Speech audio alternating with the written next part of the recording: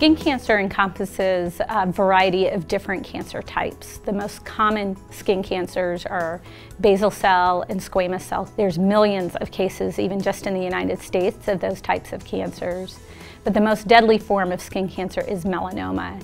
What's most striking about melanoma and skin cancer is the rapidly rising incidence that's occurred over the last 50 years or so. If you look back to the 1950s, the incidence of melanoma was in about 1 in 1,500 people, and today it's about 1 in 50 in Caucasian population. So the risk factors for skin cancer development, and specifically for melanoma development, the number one thing is sun exposure and more sun exposure. If you've had a parent or a sibling with melanoma, it does increase your risk slightly that you could get melanoma as well. It's not that you're necessarily inheriting a gene like people hear about in breast cancer or other cancers, but there's still patterns within families that will increase their risk of melanoma and skin cancer development as well. It's not just actually moles in the skin that can lead to melanoma. Melanoma forms from a cell called a melanocyte.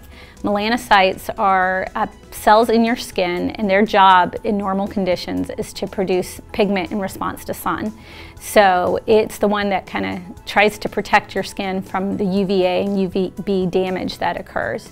And they're actually throughout the skin, and that's why you can see melanomas in non-sun exposed areas, because you have melanocytes everywhere. Moles in particular do increase one's risk of melanoma. I think it's telling us something about your skin type and your predisposition for melanoma development. What separates it from other cancers is, one, people don't think that things on the skin can be deadly.